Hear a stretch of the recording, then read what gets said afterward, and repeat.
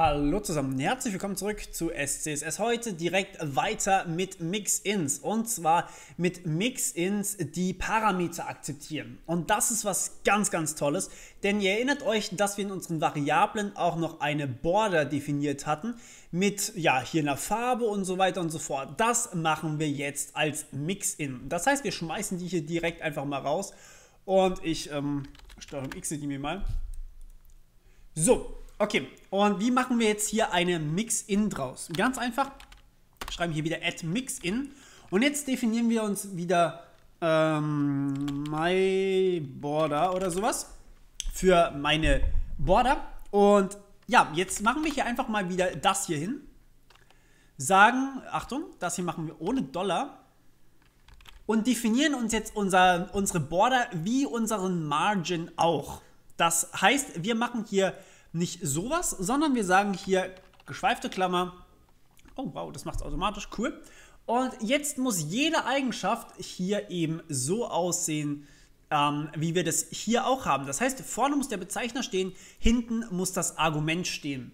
Und hier wählen wir jetzt einfach aus, okay, das ist unsere Breite. Das heißt, wir sagen hier Width ist 5 Pixel, danach ein, Achtung, wichtig, Semikolon, dann neue Zeile, Style, Doppelpunkt Solid, Komma, Color, Doppelpunkt Primary Color.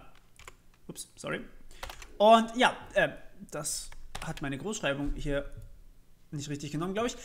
Genau, Semikolon, überall hinten dran. Und ja, jetzt haben wir hier unsere Mixin-Border genommen. Jetzt können wir hier einfach sagen, okay, ich möchte jetzt meine Border hier benutzen. Also add-include und myBorder. My-Border. Dann brauchen wir auch das hier vorne nicht mehr. So, wunderbar. Habe ich noch irgendwo eine Border benutzt? Nee, ich glaube nicht. Und ja, das ist doch eigentlich ganz nett. Ja, aber was machen wir jetzt? Jetzt wollen wir unsere Border customizen. Das heißt, wir wollen nicht jedes Mal dieselbe Border verwenden, sondern wir wollen hier, wir machen das aus dem Body raus, wir machen das hier in unser A rein und wir machen es in unser P rein. Ne, wir machen es nicht in unser P rein, sondern, jetzt muss ich ganz kurz hier was im HTML machen. Hier einen Paragraphen einfügen, damit wir hier auch was sehen, also den Unterschied sehen. Upsala. Genau, okay, das heißt, wir machen das hier im Paragraphen auch rein. So, und jetzt ist natürlich beides mal dieselbe Border da, ist ein bisschen langweilig, deswegen können wir jetzt dieser Border Parameter mitgeben. Und zwar können wir hier einfach sagen, wir machen Klammern auf. Das ist sozusagen, hier werden Parameter erwartet. Und jetzt können wir hier drin definieren, hey, wir wollen eigentlich Dollar Color haben und wir wollen eine Dollar Width haben. Wir wollen aber immer, dass sie solid ist. Das wollen wir nicht zur Auswahl stellen. Das heißt, solid bleibt. Und jetzt sagen wir hier, okay, wir wollen nicht immer Dollar Primary Color nehmen, sondern Dollar Color immer verwenden. Das ist die Farbe, die wir hier beim Aufruf mitgeliefert bekommen. Die haben wir noch nicht definiert. Die haben wir erst, wenn man wirklich dieses myBorder aufruft. Deswegen kriegen wir auch gerade diesen Fehler. Und genauso mit der Breite. Wir sagen hier auch Dollar Width wird hier jetzt reingesteckt, obwohl wir eigentlich Width noch gar nicht haben. Und die beiden Werte, die müssen wir jetzt definieren, wenn wir myBorder verwenden. Das heißt, hier unten haben wir myBorder verwendet. Das heißt, hier müssen wir angeben, welche Farbe soll eigentlich dieses Ding haben.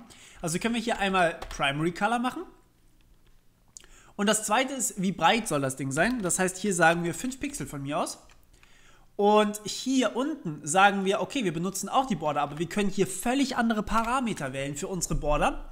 Aber sie ist trotzdem solid und es ist trotzdem eine Border, also ganz normal. Ihr könnt ja natürlich noch mehr eingeben, was ihr wollt. Also ihr könnt ja auch noch 50 andere Sachen reinpacken. Ihr könnt ja natürlich so viele Parameter, wie ihr wollt, reinpacken. Das ist ganz klar. Aber hier können wir jetzt völlig andere Sachen machen. Das heißt, wir können hier zum Beispiel sagen, myThirdColor wird verwendet und die Border ist nur 1 Pixel breit. So, und jetzt gehen natürlich auch die Fehler da unten weg. Wir können das Ding aktualisieren und wir sehen hier, um unseren Link drumherum ist eine schwarze Box und die Box ist 5 Pixel breit, sollte hinkommen. Und um die zweite Box, das ist bloß der Paragraph hier, da ist eine blaue Box, weil eben blau ist myThirdColor gewesen, also das, was wir hier verwendet haben, myThirdColor, das ist blau. Und wir haben hier nur 1 Pixel Border. Das heißt, wir sehen hier den definitiven Unterschied zwischen den beiden, obwohl wir beides mal den Aufruf an myBorder weitergeleitet haben, also sprich hierher. Und das ist der große Trick dabei, ihr könnt jetzt Parameter einfach definieren.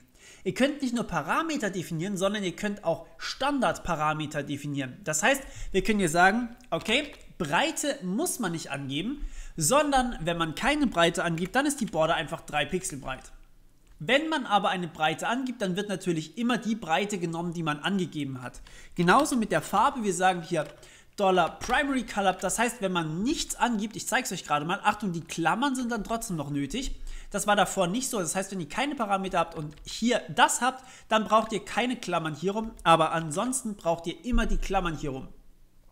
So, und das sind jetzt Standardparameter, das heißt, um meinen A drumherum wird jetzt einfach das genommen, was ich hier drin schon gesagt habe, was es ist. Das heißt, die Farbe wird initial erstmal auf Primary Color gesetzt. Das wäre schwarz. Schauen wir uns direkt mal an. Aha, okay, schwarz, und offensichtlich ist sie auch ein bisschen dünner geworden. Das heißt, wir haben jetzt hier plötzlich auch nur noch 3 Pixel. Ja, und genau das sind eben diese Standardwerte. Ich kann jetzt allerdings hingehen und kann sagen, hey, ich will vielleicht doch eben Secondary Color haben. Und lass aber die Breite so, wie ich das gerne möchte. Dann kann ich hier einfach hergehen und bekomme das auch hin. Und wir sehen, das Ding wird grau, aber die Breite ist immer noch 3 Pixel, weil die habe ich ja nicht geändert. Die ist ja immer noch auf dem Standardwert hier. Ja, aber die Breite zu wählen und dafür die Farbe nicht zu wählen, das geht natürlich nicht, weil es kommt auf die Reihenfolge der Parameter an. Das heißt, wenn ich die Breite wählen möchte, muss ich immer eine Farbe angeben. Andersrum kann ich das natürlich machen. Ich kann natürlich hier die Breite nach vorne schreiben. Ups, so. Und dann kann ich hier keine Farbe angeben, ohne eine Breite anzugeben. Das heißt, ich muss hier immer 5 Pixel und die Farbe, oder ich mache nur die Breite. Das geht auch. Das heißt, jetzt haben wir wieder diese Box hier, die mit der anderen Farbe. Und wir sehen, hier ist offensichtlich was schief gelaufen. Deswegen haben wir jetzt hier blau und 3 Pixel. Aber offensichtlich, ja, Blau hat's übernommen. Das heißt, das hat funktioniert, hier myThirdColor zu verwenden, aber die Breite, die hat es irgendwie dann nicht mehr richtig zugeordnet. Das heißt, wenn ich das jetzt so mache, dann bekomme ich auch direkt schwarz raus.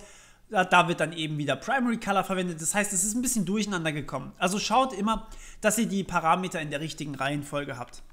Okay, das ist eigentlich auch schon so ziemlich alles, was ich euch zu Parametern sagen möchte. Ich mache hier jetzt mal ganz kurz 3 Pixel rein und dann machen wir das so. Dann haben wir, glaube ich, so ziemlich jeden Fall abgedeckt. Ja, also wir sehen, jetzt ist die Border, wobei 3 Pixel sieht man nicht, ne? Dann machen wir 1 Pixel hier rein. Okay, also so ist jetzt im Endeffekt mal alles ausgereizt gewesen. Wir haben jetzt hier nur 1 Pixel angegeben, also ist die Breite nur 1 Pixel, aber die Farbe wird hier auf Primary Color gesetzt. Ich glaube, es sollte klar sein, wie das ganze System hier funktioniert. Einfach Parameter angeben und ihr könnt diese Parameter, Achtung, nutzt nicht die Parameter hier hinten dran, die könnt ihr theoretisch auch weglassen. Die müsst ihr nicht angeben, aber ihr könnt hier diese Parameter, die ihr hier vorne definiert habt, hier verwenden. Also $Width, $Color, das habt ihr hier festgelegt, was es ist, mit einem Doppelpunkt übrigens, immer nicht mit einem Gleich. Für Programmierer von anderen Sprachen, die machen das dann vielleicht häufiger mit einem Gleich. Nehmt einen Doppelpunkt, das funktioniert, Gleich funktioniert nicht. Okay, ja, das ist so ziemlich eigentlich alles, was man zu Parametern in Mixins sagen muss, glaube ich. Wenn ihr Fragen habt, natürlich wie immer Fragen stellen und wir hören uns beim nächsten Mal. Bis dann, ciao!